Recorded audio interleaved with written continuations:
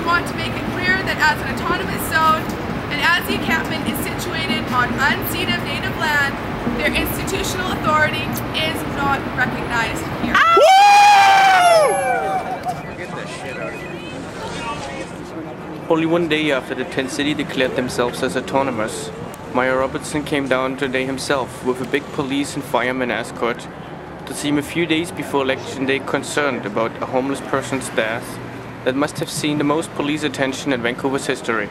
Hi, a bit of a serious situation over there. I guess as you all gathered. So the ambulance has left and a young lady is on the way to the hospital. So we really don't know what's happening. How about a little bit of silence for a little while? And in that time, you know, you can be silent. You can share thoughts with your friends, whatever. So, okay.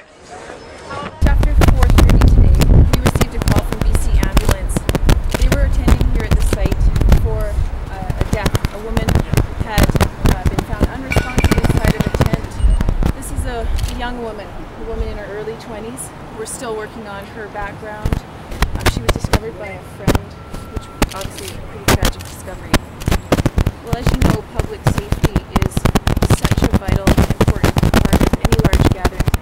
The fact is, this person didn't die at home. They died in the site, in the tent. We need to make sure that we cover off all our bases. A young woman has lost her life, and it is a terrible tragedy. He actually dared to talk about safety of people and their homes, ignoring the very facts that many occupants, including the young victim from this afternoon, don't have any other home than this tent here, and that they're sleeping and if lucky dying with friends and family around.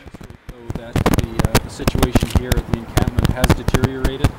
Life safety is paramount, and I've been saying that all along. And it's basically laying out the options right now, ensuring that the city can take those next steps legally, and ensuring that that life safety on the site is maintained. How is this saying anything special about Occupy? Every day.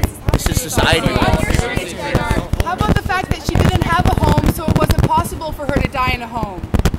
There are homeless people on the street, and there are homeless people on this site. The city has an outreach worker, and we want to be sure that anyone who is homeless on the site has an option to move inside, and they're not stuck here outside. While those left behind mourning, Gregor went to campaign for his election, stating he visited the occupation multiple times and said he wants the tent city to go. I've been on this site many times over the last couple of weeks, and watching what has been... How do you see this situation on these conflicts? How do you imagine resolution, no matter how it comes to be, that doesn't involve this? This is a very difficult and complex situation, and cities across the world, 1,700 cities, are grappling with this right now. We have not seen a peaceful resolution to any of the occupied camps. We're hopeful here that we can reach a resolution here with the people on the site, with all the people who support this protest movement around the city, to say we want the protest to continue. We're calling every day over the last several weeks. Show us your time frame. What is your contribution been? Guys, can we take media questions here? So how soon will the tent city, when will we expect it to come down? There's no set timeline right now. Really, it's a matter of assessing the next steps that the city can take.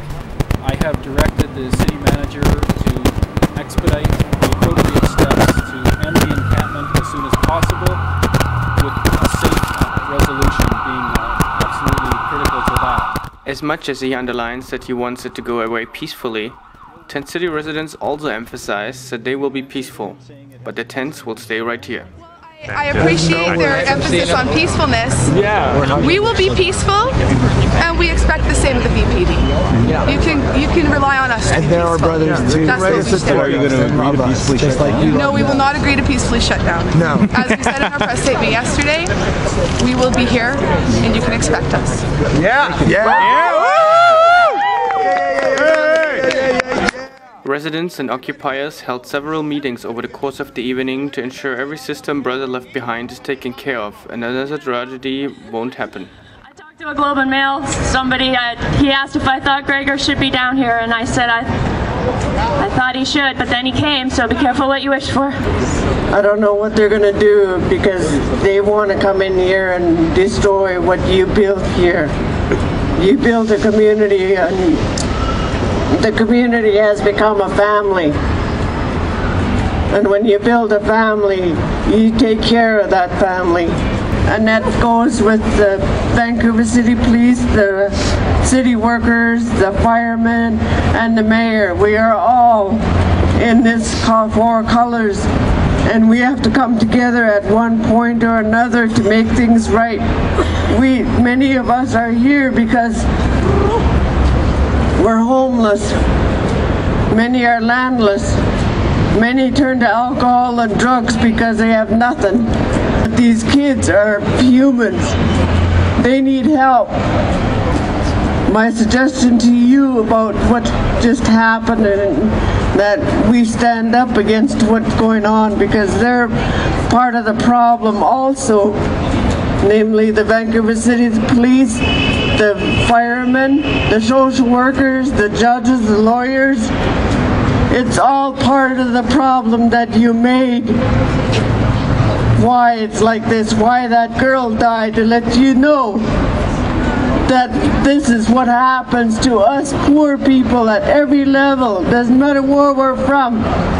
Downtown East Side, back east in Toronto, or way up in Alaska, or in the States, in Mexico.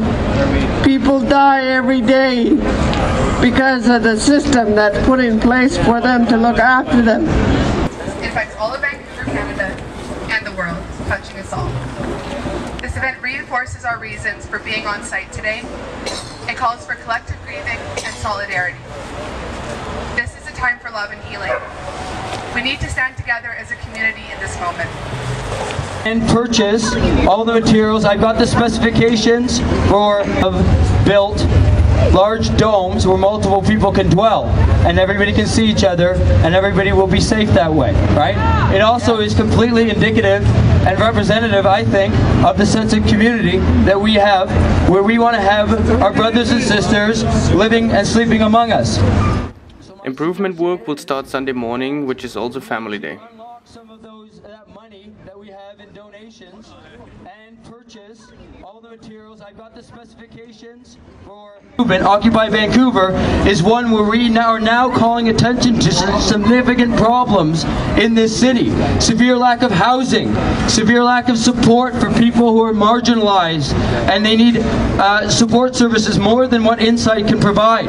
We need multiple Insights in this city. We have got some serious problems, and one of them is the fact that condo developers and building companies are completely holding this city by hostage by financing Vision Vancouver. Millions of dollars goes to their campaigns. You don't think that they make policies that support them? What I want to suggest is that anybody who wants to start making this place the most amazing place in the city of Vancouver, clean, safe, that we just put our sensible hats on, realize that tomorrow is Sunday and the courts are not open. Let's use tomorrow as a day to make this place amazing. Tomorrow is Occupy Vancouver is asking you to come down and grieve with us. Also on Sunday, a candlelight march will be held. Here is that had we not had this encampment, that woman's body would probably not have been found right now. We need to focus on the fact that people dying of drug overdoses, if that is indeed what happened today, as people are saying, is not an Occupy problem. This happens all over the world, and this happens all over Vancouver. By the way, nobody at Occupy could confirm so far that the mayor actually ever set foot on the decolonized territory. So one might say he was lying again. Have you seen him? I haven't seen the mayor. It's interesting because he actually sort of stands out in a crowd, but I haven't seen him, and I've been here almost every day. I'm not going to accuse him of lying, but I haven't seen him with my own eyes. So we need to find out to what level we want to defend ourselves. Do we block them peacefully and allow them to hurt us? No! No!